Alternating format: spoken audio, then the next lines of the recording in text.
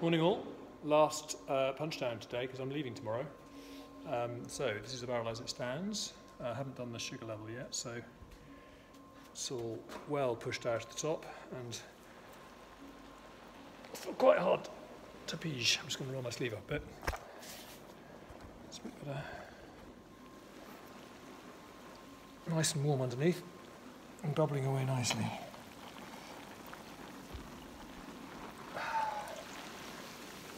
Still smelling a bit eggy.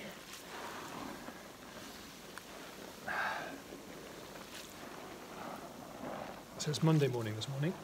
So I did come in at the weekend on Saturday and Sunday to have a pige, but I think you probably only got a pige once on Sunday because I'm not sure they work that late in the afternoon to do it again.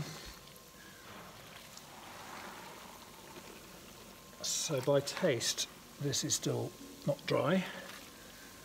It'll take 2 or 3 more days probably to get dry. There's still a few whole grapes.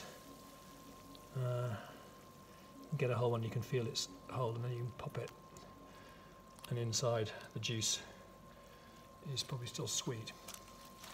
And that's a slight problem sometimes when you press these barrels.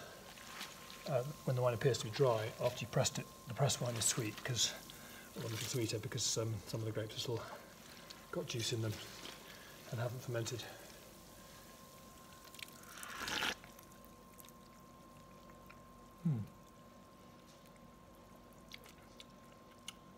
Really, it's very good, this barrel. Much darker, more concentrated than a couple of other Grenaches, and I think that's probably partly because it came from a block with relatively deep coloured vines, clones in it, and possibly partly because of the foot treading, which was really helped to break down some of those skin walls before it started macerating. So all in all, this is going to be a barrel I'm going to keep an eye on.